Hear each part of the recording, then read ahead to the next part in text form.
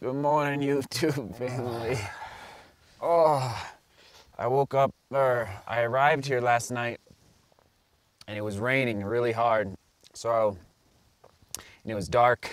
There's no way I was gonna set up the tent in a downpour.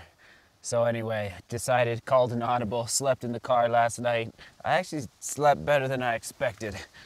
But anyway, we're at the Avalanche parking lot here at the base of Mount Yale, a 14er here in Colorado, so we're gonna go get this done today. But oh man, not the most ideal sleeping arrangement, but we'll take it.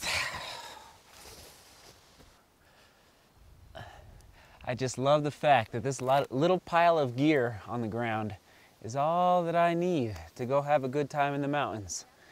Don't need a bike, don't need ropes, don't need whatever else folks do in the mountains. Just a little pile of gear, basically running shoes. And today it's again the Ascent 6's SG, but later I am going to take out the Mafate 2s for my shakeout run this afternoon. So just stay tuned for that. First impressions, Hoka Mafate 2s coming at you sooner rather than later. Oh man.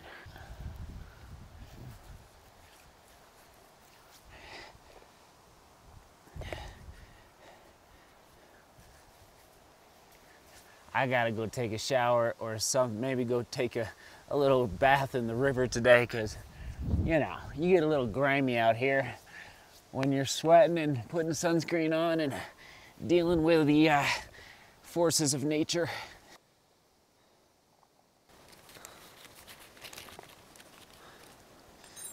Same as yesterday. All right, it's approximately 8:30. Took a little sleep in. And we'll see how much filming I do on the way up. Just gonna feel out the legs after yesterday's effort on Pikes Peak. And bada bing, bada boom. Let's go get some vertical. Come on. You start on this and then you head left up Mount Yale. All right, here we go.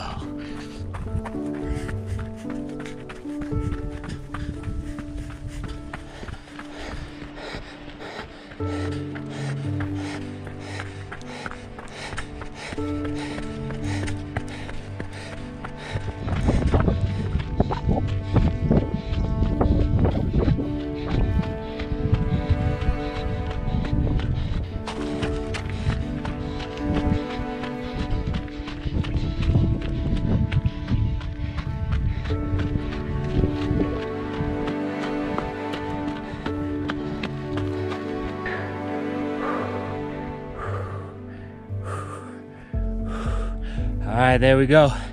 Top of Mount Yale. Oh man, feeling real good about that time. I'll get it to you back at the coffee shop in BV. Oh, and then tomorrow might be a Harvard Columbia day. That's that over there. All right, back down. Here we go.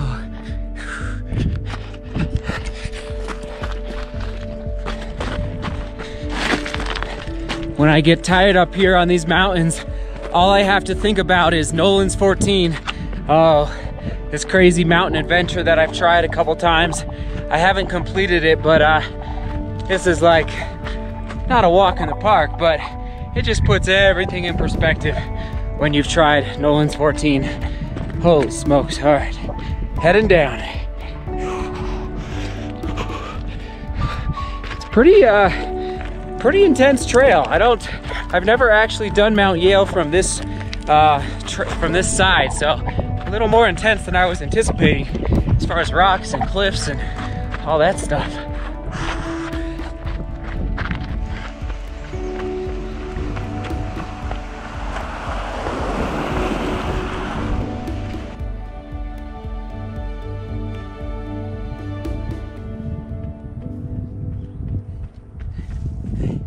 Oh yeah, Yeah, there we go.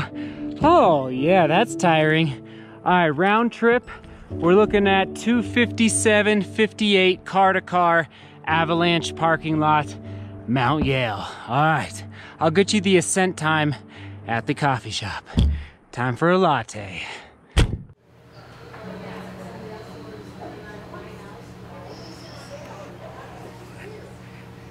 There it is, butter my bread, little latte. Oh, that's good. All right, let's upload this run, see how we did on Mount Yale. All right, there we go. I think feeling organized. The car is pretty small, so I have to pack it in pretty good. Anyway, let's see. So December 31st, 2018, I said this. Goal number 3 is directly connected to number 2. They feed off of each other. Goal number 3, I want to set 2 more FKTs on 14ers in Colorado. What is a 14er? In Colorado, we have 54 mountains that rise above 14,000 feet of elevation. So we call them 14ers. And basically, I set 2 FKTs, and what is an FKT? That's an acronym for fastest known time. Fastest known time. So basically, through Strava, I can see the fastest times from the trailhead to the top of the mountain and back down for all the people who have basically ran up the mountain as fast as possible and back down. And I was able to snag 2 this past summer, Mount Bierstadt and Gray's Peak. And so next year, 2019, I'm thinking Mount Elbert and maybe... That's right. 1 down, 1 to go. I claimed a King of the Mountain, a course record today on Mount Yale. So that was one of my goals for 2019. And that's why I love being pretty specific leading into a new year. And I know a lot of people don't like to do New Year's resolutions, but at least in the running sphere, so I have like 6 goals for this year, and this is one of them, is to get 2 FKTs on 14ers here in Colorado. So that is nice to get one of those off the list for 2019. And listen, so my time was basically 1 hour, 39 minutes to the top for the avalanche trailhead, for Mount Yale. And Sage Canaday, you all know who he is, who runs for Hoka. He had a 150 last summer, and I guarantee he was not going all out because my effort was solid today. I wasn't going all out, but I was working for sure.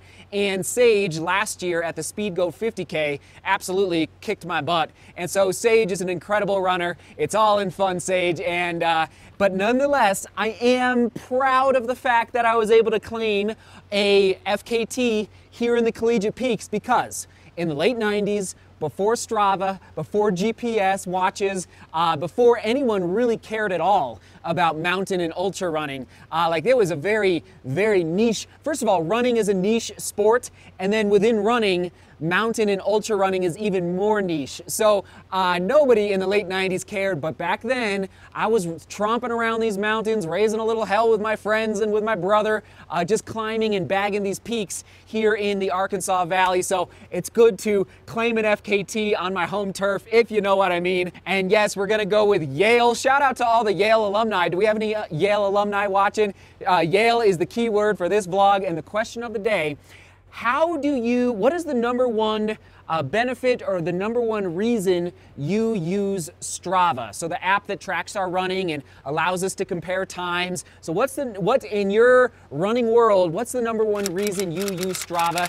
For me, I think what I get the most excited about when using Strava is seeing your pictures from around the world, seeing the beauty out there wherever you're running around the world, and studying the maps for where you're running. Someday, I would love to go travel to some of these spots and run your trails, run your streets, because they look absolutely incredible. So anyway, that's how I use Strava the most, is I just flip through DeMoor Global Running, our group that we have, and I just am like, wow, that looks like an epic place to go run. So anyway, how do you use Strava? Hit it up down below. And okay, we're gonna take out, even though it's raining, I think I'm gonna push through, as long as there's no lightning, you know me and lightning, and take out the Hoka Mafates for their maiden voyage. There they are with a Kevlar upper. That's right, I can't wait to break these down for you as soon as possible. And all right, let's lace up before a real torrential downpour begins. Oh, little crown today.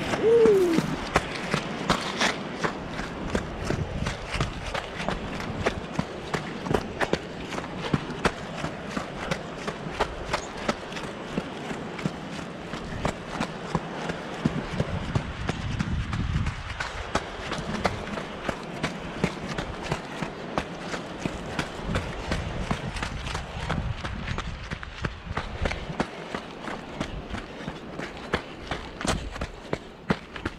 So some terminology to know.